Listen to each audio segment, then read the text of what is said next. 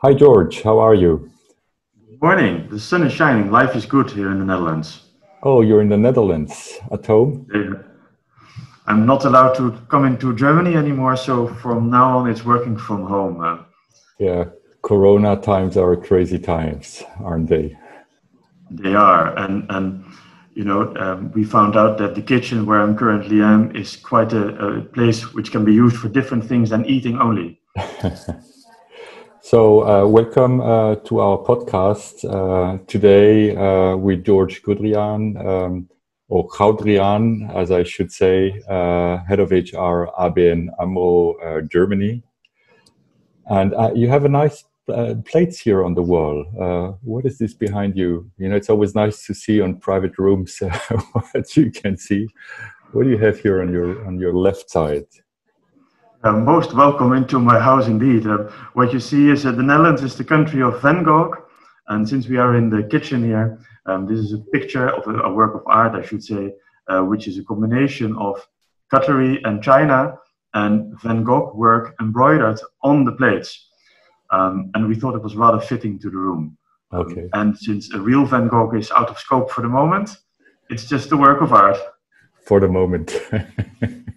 And one should always aspire, right? So, George, thank you for being with me here today. As we have very crazy times with Corona, of course, I have several questions also around Corona, but also how you are dealing as what are your important topics you are dealing as an HR responsible here for this big bank group. But let's maybe first start in talking about Corona itself. How does it impact your organization? How you deal with it? You know, we have home office topics certainly also in your company. So, what is your experience now after at least a month or even more with this very particular situation? I think this is the true black swan, which everybody always refers to. Of course, we always prepared within the bank for crisis times. We have a rather extensive business continuity management function, but you always prepare for the thing what you don't know what it is. And as it happened, we had a few months ago a little incident in the building. Someone accidentally, kicked off one of the sprinklers at the ceiling, and you have really no idea how much water comes out of those sprinklers and really within a second. So we learned there to use and optimize the business continuity function. Little did we know that only a few months later we need to scale that up a little bit. So what we did is the moment we started seeing this developing on television, we set up a small crisis team. Interestingly enough, communications, HR, and technology and operations. And we started brainstorming on what the impact could be. We had no idea where we are right now, to be very honest, because we simply couldn't imagine that. But we made a few plans.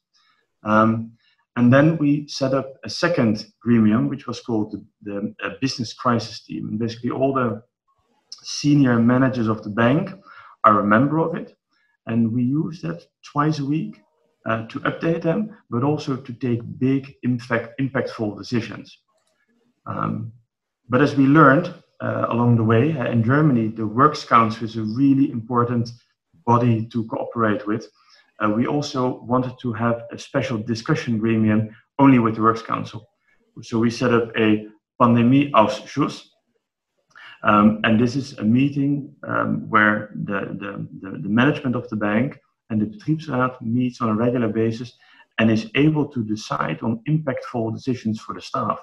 And usually, as you know, when you have impactful decisions for staff, you need to negotiate it with the Works Council and sometimes even with the local Works Councils. But during a time of crisis or a pandemic, as we have it here, we can decide in this Pandemieausschuss. So we set up immediately 3 bodies by which we could act and react on whatever is happening.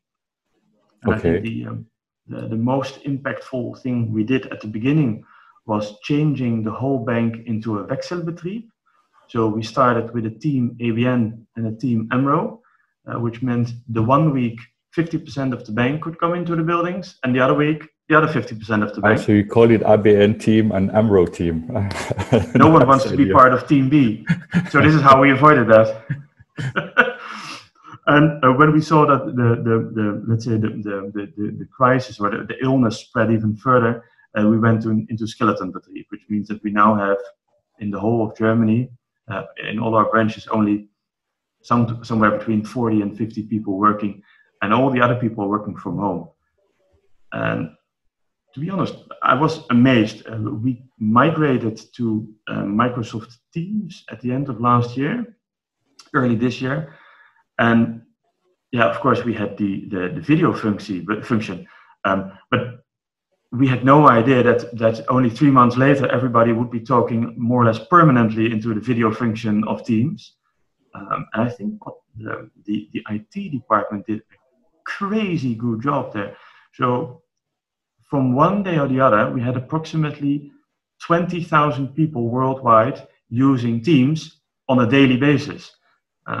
Within ABN, we have, the Netherlands I'm referring now to, we have a quite long history of working from home or mobile working already. But in the other countries, we are slowly but surely introducing it. In Germany, we had a Betriebsvereinbarung on mobile working last year, but that was only for a day a week. And now we're talking about 5 days a week working from home. So that's a major impact for the operations of the bank, but also for the staff itself. But I think those are the two things we have to take care of most in this time, that we keep the bank aufrecht, and that we take care that the health of the employees is being secured and assured. Okay, so what is your experience? Do you see already a change of in the company culture, in the way people are working together now with these more mobile, virtual, collaboration? So, what is your first experience now after a few weeks of virtual working? I think it's very tiring, looking all day long at a screen, to be very honest. And the second aspect is that as HR, part of your role is to talk to a variety of people all day long. And now you only talk to the people who you actually look up through the system. So let's say the bycatch is much smaller. So you need to work harder to stay up to date what's going on in the business and with the staff. But what I like in this situation is that I can't see what my HR team is doing all day long. So I have to trust them. And I think from a Dutch perspective, that's already quite normal. But in Germany, we are getting there more and more. I can't look at them 8 hours a day. So I can only judge on output. And I love to judge on output, because if you can do it in an hour as opposed to 3 hours, well, very well done. Hours are, to me, irrelevant. And of course, personal opinions don't matter in this. But I like that this, let's say, crisis establishes a little shift towards that. Yeah. You know what is funny? I have the same experience. And what is interesting, most of the meetings are focused meetings. So you have a schedule, and you're jumping immediately in the first minute after the technology is fixed, into the topic. And but what is missing a little bit, that's what I found out even in my team, is those informal chats. You know, you have in the office, you just go to a colleague, hey, how was the holiday? How was da-da-da? So all those informal chats are not really there anymore in those video conferencing meetings. And what we have done, for example, every Tuesday from 3 to 5, we have 2 hours Teams. We have also Teams in our company, coffee corner. So we have a virtual coffee corner chat room, and who wants to come between 3 and 5 is in a meeting and can out when he wants to go out. And, you know, you have a come and go from people in this meeting. I'm there all the 2 hours. Nice. And then you know, that's not a room for, you can also talk about business as you do in the coffee corner. Sometimes you take a coffee, but you can also talk about other things. So this more informal topic, which is in the office, I made a good experience now in my company to have this also online, and it works great. So, but it's a new way of thinking, you know, not just business meetings, but also this room for who wants to come is there, and it's fine if it's here. If it doesn't come, it's also fine. There is no need, but it's a room for that. Yeah. Yeah, and I strongly believe that you hear the Flurfunk primarily on those kind of meetings, and you hear the things which are perhaps not essential enough to send an email about, but are relevant for day-to-day business. Correct. We have done, one should always stay close to one's own heart. So I've introduced digital drinks, which we do at the end of the day, once a week only, by the way. And then people sit on their balcony or in their garden with a glass of beer or wine or whatever, and we just chat a little bit. And every now and then, let's say, a corporate topic pops up, but it's primarily how do you experience your day of work. The same logic, yeah. Indeed. So, and how do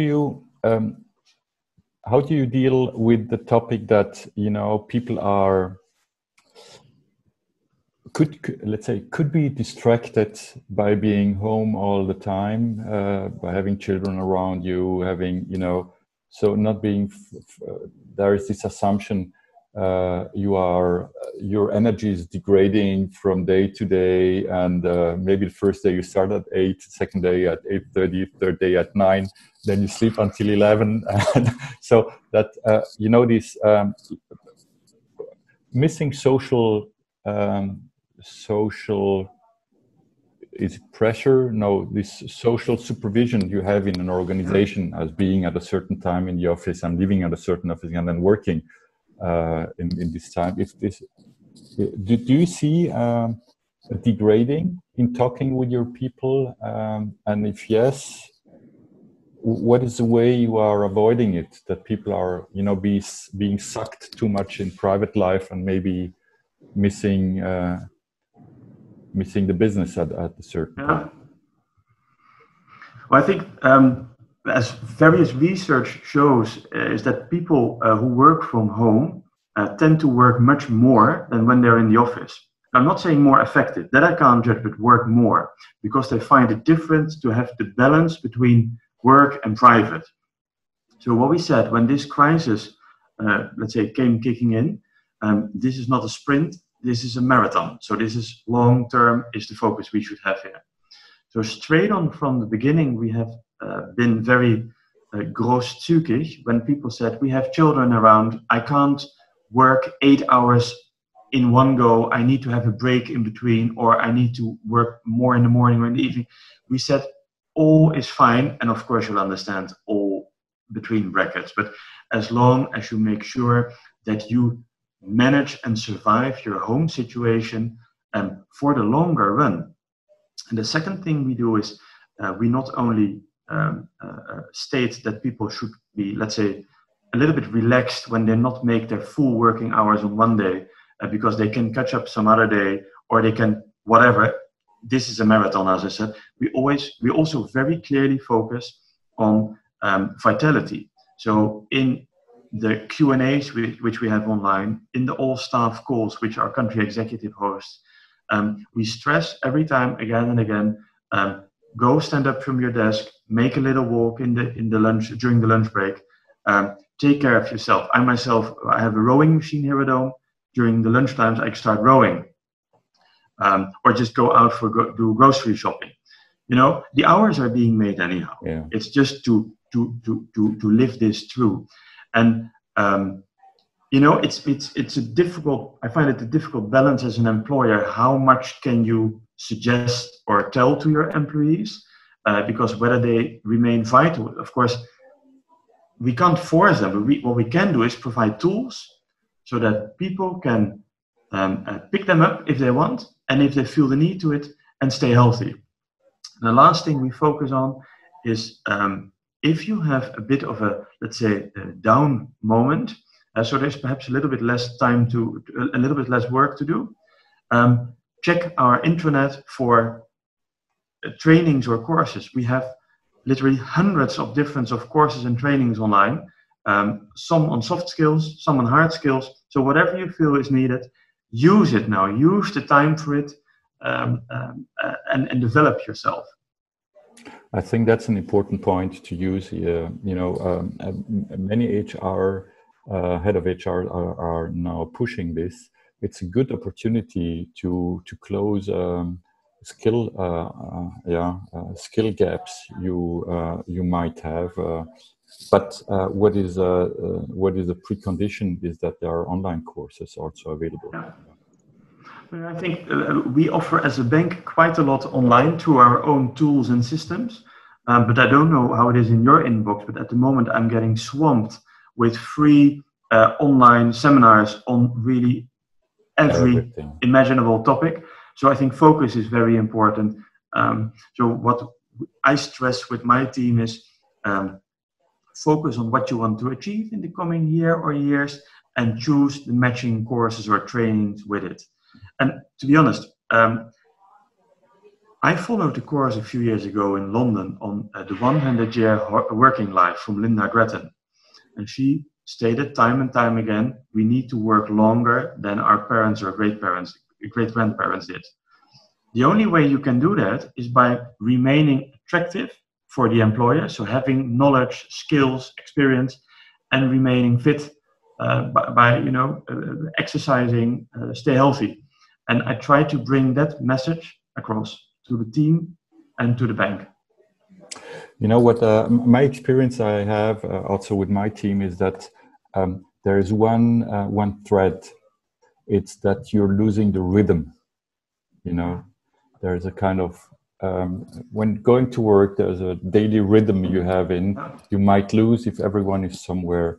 So a good experience I made is coming more from the agile environment to introduce with the teams. You have dailies and weeklies. Yeah, to have a kind of check-in every morning. 10 minutes, where everyone is there and just saying what they're doing the day, maybe a closing of the day, and then a weekly, a wrap up of the week and the forecast for the next week.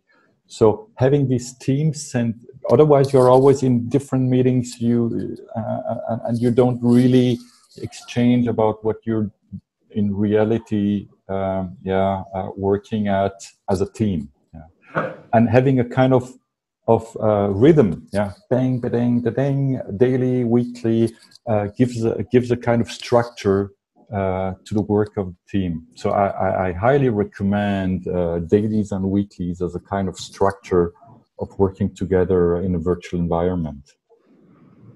Thanks, and I think, as you said, with the technological support we have, it is possible. Yeah. I mean, 3 years ago, I cannot imagine how this would have worked. Because I can remember the first times we used WebEx and Skype and what it all is, and there were so often failures. And now, just with the touch of a button, it works. Yeah. What is your? So maybe it's too early to say something about that, but when I would ask you, what are your first assumptions? What will be different in the working environment after? So in the post-Corona time. What do you think? What will be different? What will change? What's your assumption on that one? I think mobile working is here to stay. I think that we've now all seen that working from home is possible, and that people actually, at least for a shorter period of times, like it because they can focus more when they're at home. They save travel time. So I think mobile working is here to stay. Not to the extent as that we have it right now, but there is this English joke, any meeting without food should be an email. So, and perhaps it's right. So we just need to adjust to a new reality. And maybe we're there. We're getting there. I think the second thing that will... Sorry. No, go on. I think the second thing that will change dramatically is business traveling. I think we now see that it can be done without travels. And I understand in the future, every now and then one needs to travel. I fully understand. But as we see it now, it saves time, money, and the environment. I think that there will be will, and perhaps also hope there will be a big decrease in business traveling. And I think the last major change I see and also hope for is that digitization will sort of pick up. We have had so many processes where we always said, no, this has to be done physically. We have to sign it, and now we find out when we really want, it can be done differently, internally and externally. And you know, if you don't do it for the efficiency, then do it for the sustainability. And I think a last thing, but that's not so much HR driven, is that companies will start looking for, let's say, a broader spectrum of suppliers. So now there is a big focus on quite often the cheapest supplier, but that's often very far away. And now you see in times of crisis that you have a supplier far away, but you can't get it here to your own plant or a factory. So I think there will be a more diverse, let's say, portfolio of lieferanten. Yeah, true. You know, I made the same experience. So, you know, as a consultant, you're traveling a lot. And now since 4 weeks, I'm almost traveling nowhere. I'm just staying at home and making all my meetings here with the camera in front of me and on online systems. Funny that you just said that with traveling. One of my customers is a CEO of a big rent car company. Yeah. And his assumption is that he will have 1/3 less revenue after the crisis because a lot of business people will not travel. You know, they are just understanding that some meetings can be just done online, and there is no need anymore for physical meetings. And so there is a whole industry behind that which will suffer from not traveling anymore. Airlines. The last time I flew from the Netherlands to Frankfurt, I walked over the airport. This is now, I think, a month ago, and it was like being in a bad movie. It was completely deserted, and only a few planes left. And I don't think that will be the future, but less traveling, I think so. Yeah. So more quality time and not spending time in airplanes and cars, and trains. And that's the feedback I get from my team also a lot. It saves so much time, or you can use that by working more, or just being with your family, or having a drink, or go out for a walk, or whatever. I think the rhythm of life gets friendlier. I think that's a nice last sentence from you, George. Thank you very much for your time. I know you have your next call in a few minutes, so thank you for that. And maybe we can repeat that in the next days or weeks. I would love to. Thank you, George, for inviting me. And thank you. Have a good day. Have a good day.